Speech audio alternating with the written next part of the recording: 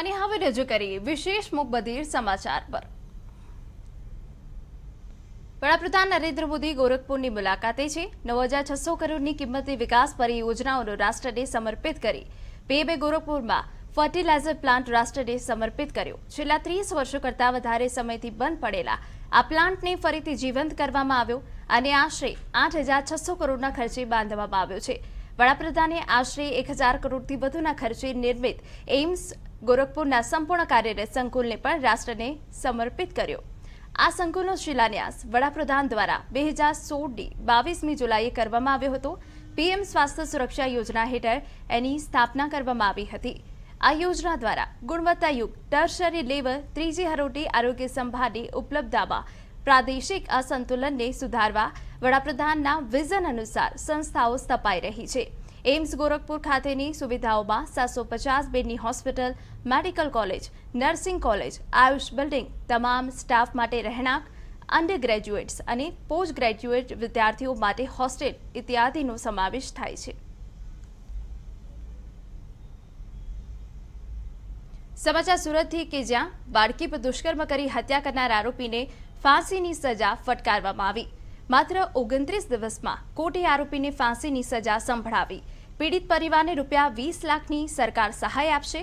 સુરત અધિક સેશન કોર્ટના જજ પીએસ કાલા દ્વારા આરોપીને સજા સંભળાવી। સરકારી પક્ષ દ્વારા આરોપીને ફાંસીની સજા માટે અપીલ કરી હતી। પોલીસે ભેગા કરેલા મજબૂત પુરાવાએ કેસમાં મહત્વનો ભાગ ભજવ્યો।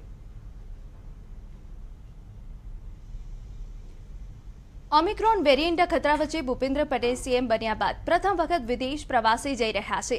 વાઇબ્રન્ટ ગુજરાત સમિટ દરમિયાન રાજ્યમાં વિદેશી રોકાણો વધે તે માટે સીએમ ભૂપેન્દ્ર પટેલ આવતીકાલથી 2 દિવસના દુબઈ પ્રવાસે જઈ રહ્યા છે, જ્યાં તેઓ રોડ શો કરવાના છે। સીએમની સાથે ઉદ્યોગ પ્રધાન જગદીશ પંચાલ, મુખ્ય સચિવ પંકજ કુમાર સહિતનું ડેલિગેશન પણ દુબઈ જવાનું છે। તેઓ 9 ડિસેમ્બરે ગુજરાત પરત ફરશે। ગાઈડલાઈન મુજબ સીએમનું ડેલિગેશન ગુજરાત આવશે ત્યારે તેમનો આરટી-પીસીઆર ટેસ્ટ કરવામાં આવશે।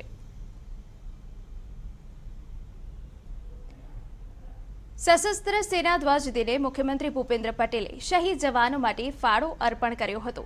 દેશની સરહદો સાચવતા અને માતૃભૂમિની રક્ષા કરતા વીર સેનાનીઓ પ્રત્યે સીએમએ કૃતજ્ઞતા વ્યક્ત કરી હતી અને દેશની રક્ષા માટે પ્રાણ ન્યોછાવર કરનાર વીર જવાનોના પરિવારના કલ્યાણ માટે ફાળો ગાંધીનગરમાં પોતાનો ફાળો અર્પણ કર્યો હતો।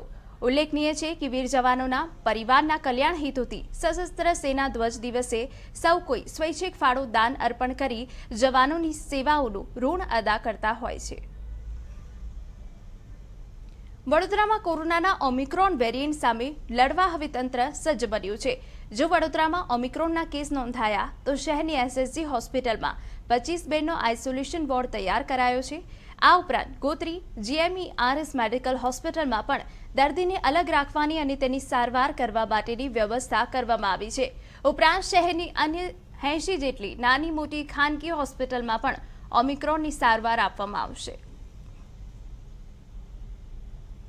ચાણસદ ગામ ખાતે પૂજ્ય બ્રહ્મલીન પ્રમુખ સ્વામી મહારાજની 100મી જન્મ જયંતિની ઉજવણી ચાલી રહી છે। બીએપીએસ દ્વારા ચાણસદ ગામે જન્મ શતાબ્દી મહોત્સવ ઉજવાઈ રહ્યો છે, જેમાં દેશભરમાંથી ચાણસદ ગામે 109 દીક્ષાર્થીઓએ દીક્ષા લેશે। દૂર દૂરથી હરિભક્તો અને સંતો પગપાળા ચાણસદ ગામે પહોંચી રહ્યા છે। સમગ્ર ચાણસદ ગામને શણગાર કરવામાં આવ્યો છે। કામનું ભારણ વધતા તબીબી વિદ્યાર્થીઓ અકળાયા અને પીજીના પ્રવેશ શરૂ ન થતા રેસિડેન્ટ ડોક્ટર્સ ફરી હડતાળ પર ઉતરી ગયા છે।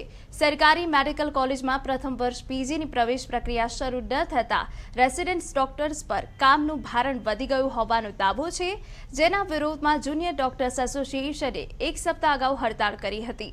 જે સમયે મંત્રીના આશ્વાસન બાદ હડતાળ સમેટાઈ હતી।